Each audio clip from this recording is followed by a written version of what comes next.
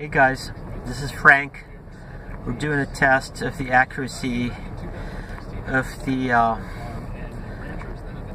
tachometer on the cluster versus the OBD2 output RPM. Okay, so what's special about this tachometer in the cluster is we swapped out the tachometer board from the original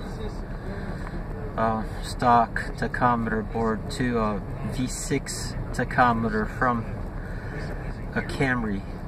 Alright, and we're just going to compare it side by side with the output from OBD2. Okay, so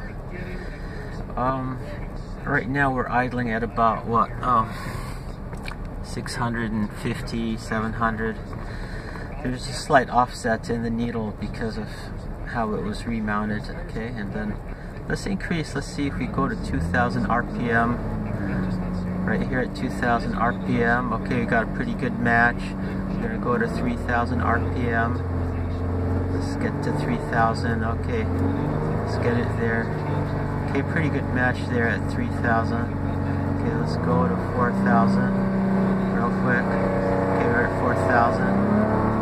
Let's go to 5,000. We're at 5,000 now. Let's go to 6,000. There, we're at 6,000. Let's go to 7,000.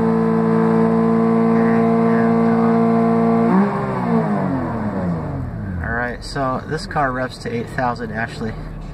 So that's the demo. Here it is, and this is just to test the accuracy of the swap tachometer from the V6 Camry.